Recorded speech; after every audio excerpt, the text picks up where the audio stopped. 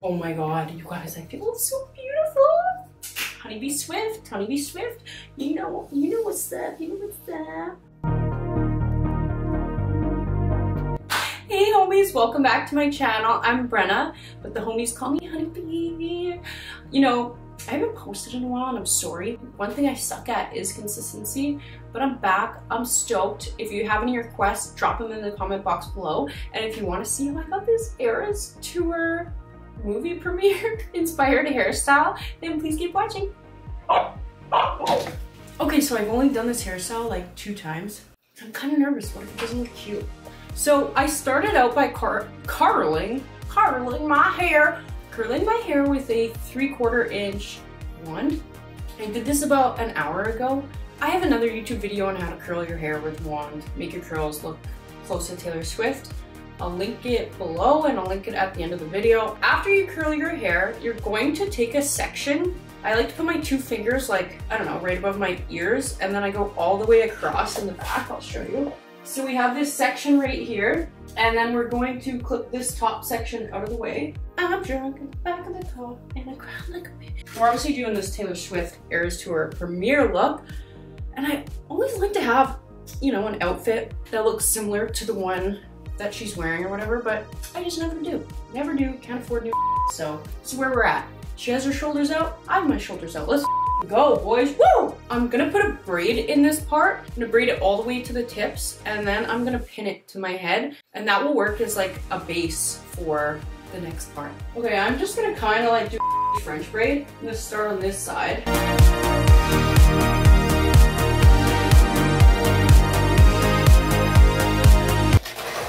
Flip around and finish braiding while looking at you guys.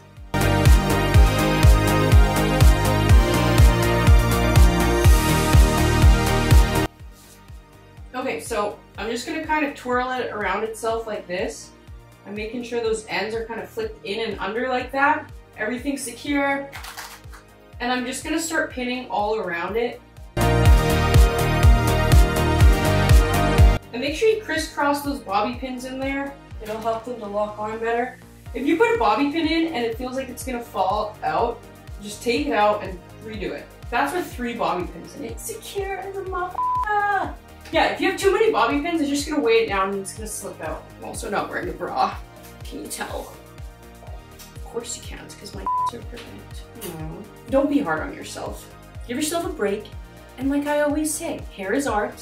Every piece of art looks different, you know what I'm saying? I don't know if she has backcombing in her hair, but I'm gonna do a little bit because my crown looks like and I don't know, let's just try it. So I'm just gonna backcomb here because I don't know, I feel like my hair just looked wackadoodle. So I slept on it when it was wet. So I'm just kind of doing a little light backcombing. I don't want to do too much here. Now our next move, get a ponytail and you're gonna make a low pony. Don't be pulling it too tight like that. You wanna make it nice and loose and soft. I'm gonna take mine right here. And I only went around 2 times, that way this isn't too tight. So I'm kind of just playing and loosening it up before we are gonna get to the pinning. What we're doing is we're gonna flip this ponytail underneath like that. So I'm just gonna twist these ends so they stick together a little better. Honestly, it's easier to pin it if you tip your head like this.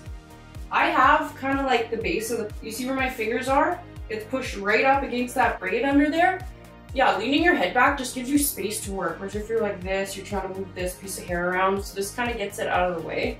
And when you fold it under and you're holding it with your fingers, where you're holding it with your fingers is where you want to pin it. Remember, crisscross applesauce those bobby pins, baby? Not the easiest hairstyle to do on yourself, I don't think. Okay, I wonder how it looks. I'm kind of nervous, guys. I feel like I kind of look like a grandma. We want a couple pieces here, though. Ooh, see, I just popped the whole sucker out, man. So I'm just gonna secure it a little more. This is why I was loosening it before I pinned it. That way you don't have to pull on it and like risk losing the connection. Ooh, we're close. We're close. I'm kind of just playing, detailing it. It's not that hard to take out if you feel like you made a mistake.